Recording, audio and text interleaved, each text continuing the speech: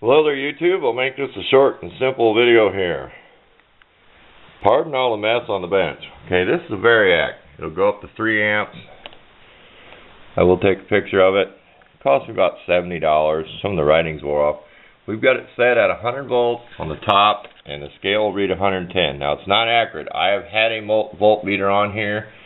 It is more accurate with the knob than with the meter here. Okay.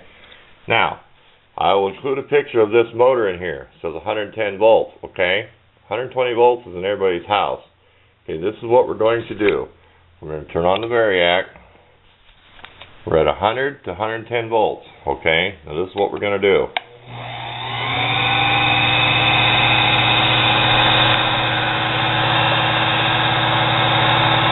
This has been running about 15 minutes. Everything's warmed up. Still a little warm to the bearings. I've had it. We'll have it warm in the shop. It's about 50 degrees out. Oh boy, this is about 70 over there on the thermometer. Okay, now if I was to run this at 120 volts, we'll crank it up. We can turn it down. I will start hearing this motor go up and down, up and down. Well, when I looked at it last night in the dark, there's too much sparking in the brushes for me. Watch, it won't do it on camera, but trust me, it will. It'll start going up and down. Okay, this is what we're going to do. Bear with me. There's 110. Not much change on the knob here, as you can see. Down here it just labors.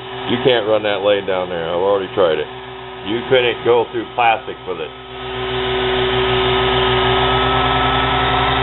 This is just a little idea I had. I had some 1/4-inch round stock in there in that chuck, and I was doing some center drilling in it.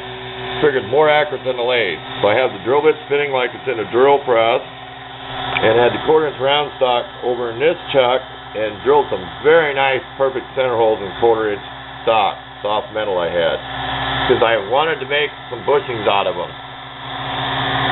Real soft steel. I want to make some bushings about a little, let's see, a little over a 16-inch hole, whatever the bit was. So I found little bolts. I want to make some little bushings that were 1/2 inch long. So this is what I was doing last evening. Kind of my own contraption. I know it's probably not in instructions, but you all get the idea. Normally you'd have the drill over here and you have the piece in the chuck. Well, I could have put the piece over here, but I figured that's got to be more accurate drilling from here. And I have lined this up, eyeballed, and checked it. I don't have no dial indicators or nothing yet, but it did pretty good. It drilled the pilot hole in there just right. Now I have to spend the time to drill out those little pieces of metal. I have one laying here somewhere, and I can't tell you where it is, but we're getting sidetracked. But I just wanted to post this video. That motor clearly says 110 volts. I have 120 coming in the house. Okay? So far, I'm not hearing that up and down as bad. There's a controller board back here. There's a circuit board back in here. Here's your knobs here. Okay? I'm going to run this on my Variac.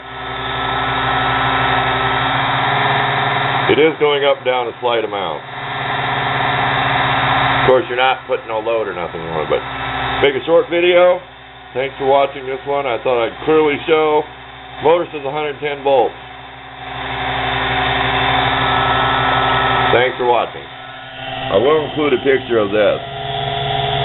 I found this at All Electronics. They have like 3 different sizes.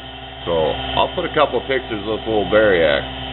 You'll find them out there. Google it, All Electronics. They got a lot of little motors and switches and all kinds of goodies.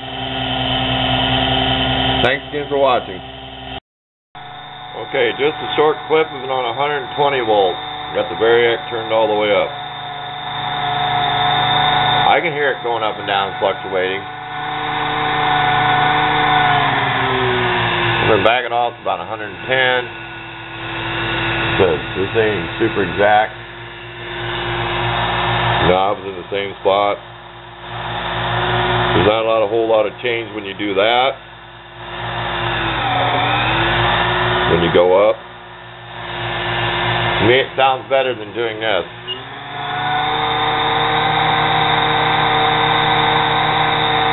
going up and down. Usually if I go off camera.